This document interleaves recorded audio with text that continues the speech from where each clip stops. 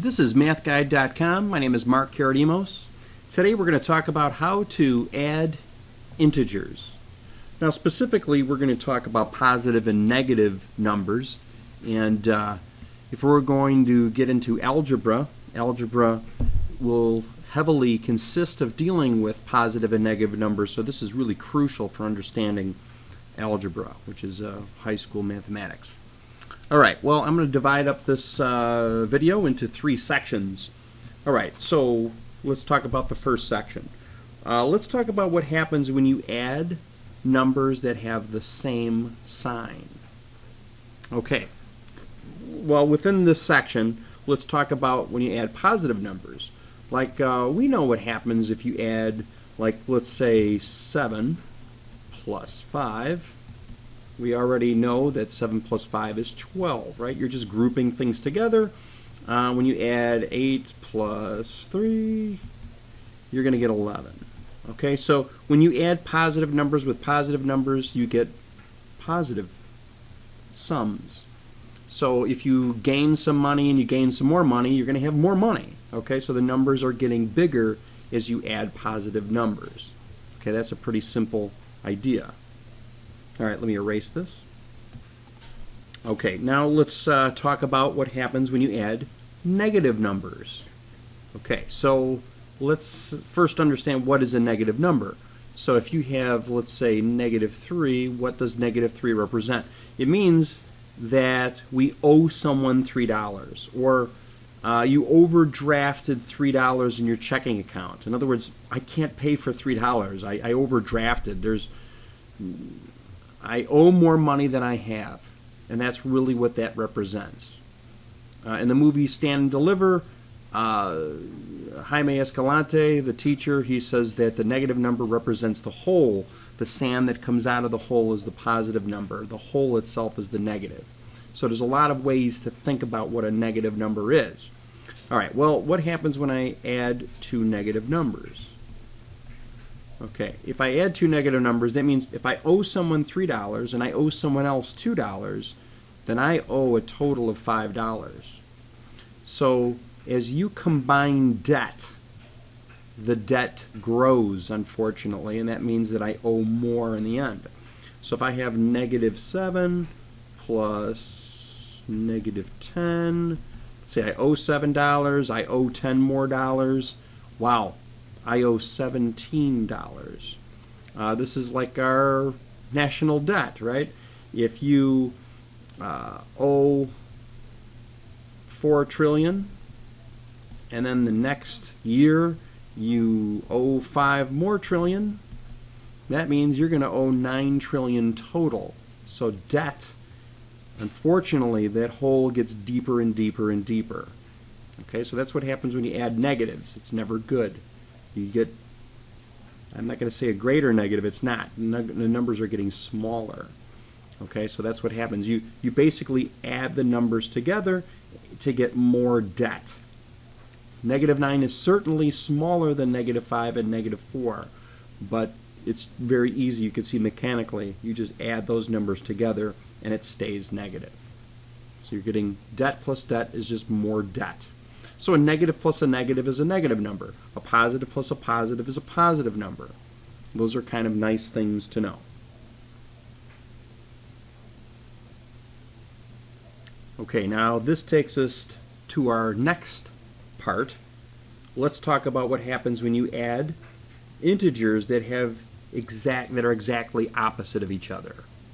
Okay, so if we were to add, for instance, how about 12 plus negative 12?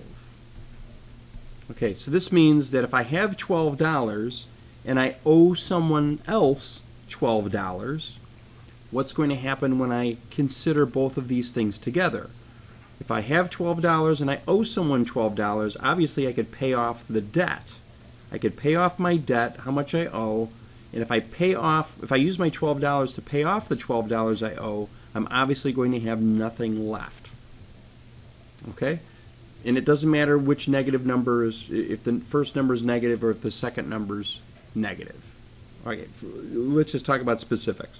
So if I take negative 9 and I add 9, Okay, to understand what's going on, this means that if I owe someone $9, right, I have a debt of $9, and then somehow I earn $9 sometime later, I could use these $9 to pay off the $9 I owe, and if I do that, I'll have $0 remaining. 0 is better than owing, but it's certainly less than a positive number. Okay, so 0 means no value. Okay, so, and you can see that this pattern is going to continue forever as long as I have two numbers that are opposite of each other. So if I have 25 and I add negative 25, you can see that if I have $25, I owe $25. I put these two concepts together, I'm going to owe nothing. I have nothing. Okay, at the end of the transaction between those two, I'm going to have nothing left. Okay, so in algebra, we say that if we have some number and we add its opposite, right, the opposite of that same number, when I add a number and its opposite together, I get nothing. Okay, it's a nice little property, and it doesn't matter which way I do this. I could have the positive number first, I could have the positive number second. It doesn't matter, but when I add the two, I get 0. By the way, that's called a commutative property. You could add in any order and still get the same answer. Alright, that's a little too much detail, but it's there. Okay, that ends part 2. Alright, here's part 3 of our discussion of adding integers. For this third part, let's talk about what happens when we add numbers that have different signs, but are not exact opposites like we saw in part 2. Okay, what do I mean by that? Okay, here's my example 1. Let's say we've got negative 14 plus 10. Let's call this example 1. Okay, so if we're going to combine these two together, right, we're going to add these two numbers together, I'm going to make use of a couple properties. So if you remember, I could actually think of it in the negative 14 as negative 4 plus negative 10. Right? Isn't negative 4 plus negative 10 negative 14? Sure. I owe $4, I owe $10, I owe $14. That's what I've got there. Plus I got this 10. Okay, why did I do that? Because, hey, look, I got two numbers that are opposites of each other. They're complete opposites. We found out that for the second step of this whole video, we found out that when we add a number and its opposite, they cancel each other. So these two end up canceling each other, giving us 0. So 0 plus negative 4 is negative 4. Okay, so those, it's almost like those two just cancel out each other to make nothing. Okay, so I want you to think of that, but I'm going to get rid of that slash so you can see it. There you go. Okay, let's try another example. Sometimes we just see a number of examples. Oops, we start to get it after a while. Okay, see how the process works. Now, sometimes people might call this Common Core math. It's not Common Core math, it's just showing you how to think of this in a different way using a couple properties that are, I don't know, kind of common sense. Alright, let's try this problem. Let's say we have negative 7 plus 15. Trying to add those two together. Let's see, I've got more positives. So I'm going to think of this as, 15 is 7 plus what? It's 7 plus 8. Okay, I know 7 plus 8 is 15.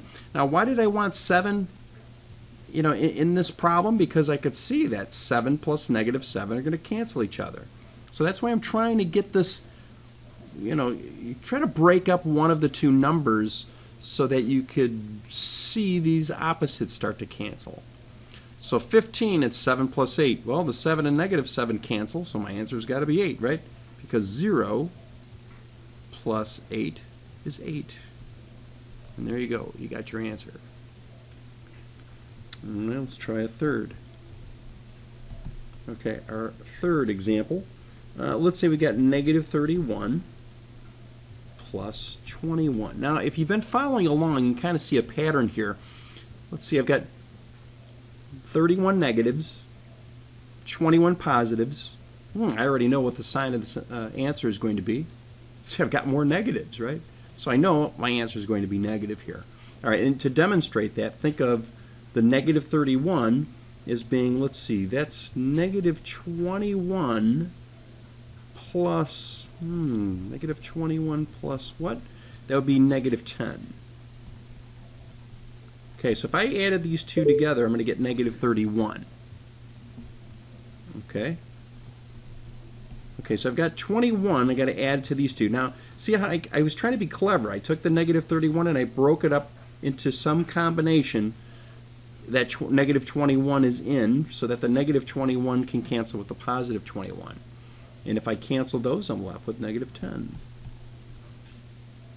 Yeah, I know. I just subtracted these two numbers, right? The faster way is to just subtract these two numbers. And I got more negatives. My answer is negative. You know, there's many ways to think about how to do these. And I'm just trying to get people to think of things differently. Sometimes just using the properties I come up with. All right, last example. So I've got negative 18 plus 100. Do you know what the answer is going to be? Well, maybe not right away, but you should at least know what the sign of the answer is going to be. Do we have more negatives or do we have more positives? That gives you the clue. Yep, we've got more positives. My answer is going to be positive. I can tell right away. All right, well, to prove it to you, I'm going to think of the 100 as 18. 18 plus what? Let's see, 18 plus 82, right? Isn't 18 plus 82? Yep, that's 100.